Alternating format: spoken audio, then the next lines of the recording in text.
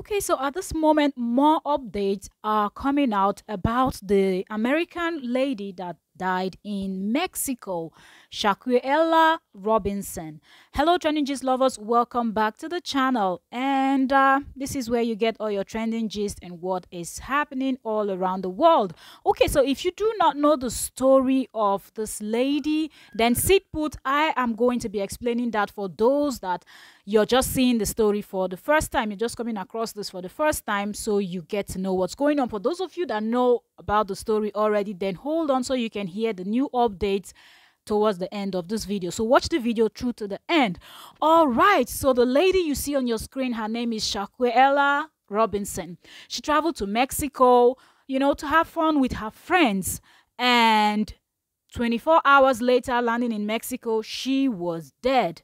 And it was said that she died from alcohol poisoning. That's what her friends said, told her family, her mom, and so on and so forth.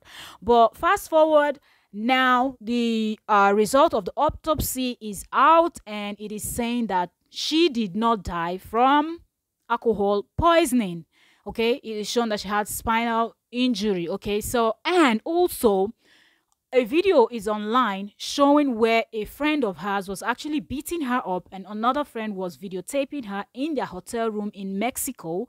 And they said you could hear another voice, a male voice, saying, "At least fight back." But you could see in the video that she couldn't fight nothing. But this person was just beating the hell out of Shanquella Robinson. Now, according to Shanquella's mom, that when her friends came back, when they told her that her daughter has passed on, they said it was alcohol poisoning. She said when she was calling all of them, because they traveled in group, everybody's story was not matching. The story from friend A and friend B was not the same. So she kind of was thinking, if this was what happened, how come they all don't have the same story?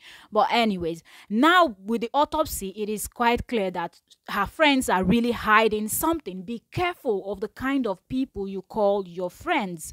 Okay, and now another question that people are asking is, this video that is online now that shows people beating her friends, beating her in the hotel room, and nobody defended, nobody tried to separate the fight, nobody tried to tell that friend to stop, and nothing. They were just filming it like it was just a normal thing.